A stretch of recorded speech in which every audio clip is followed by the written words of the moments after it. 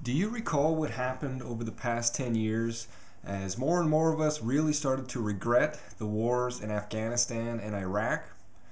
The years kept rolling on, the cost and the death toll kept rising, and we were left wondering, why wasn't there more critical voices being heard in the lead up to the invasion?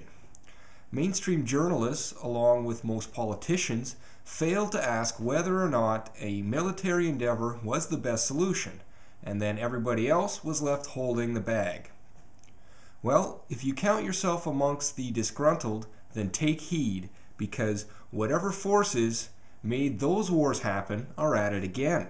Except this time, the target is Iran. You can see it everywhere as stories about the Persian nation become more and more frequent, garnering an ever-increasing slice of media coverage. It's as if the social consciousness is being massaged and cajoled into accepting Iran as this imminent threat growing in severity for every moment that we aren't over there bombing the life out of them. Now, don't get me wrong, Iran is no joke, but so too are many other nations.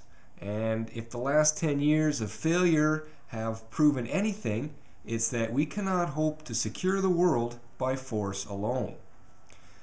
But we won't even get the chance to find an alternative if we allow the pro-war side the inch that they need to take their mile. So this time, let's beat the drums of peace louder than those who are beating the drums of war. We can't wait until our armed forces get stuck in another decades-long quagmire and then just bitch about it.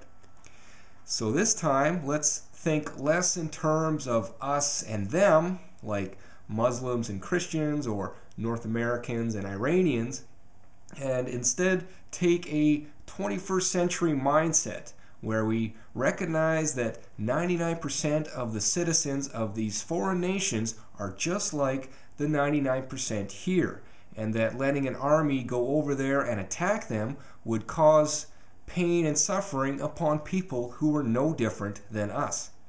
So instead, if we work together with them and essentially unite the 99% of all of our nations, this global village would be in a far better place to hamper the other 1% who've been hurting the rest of us.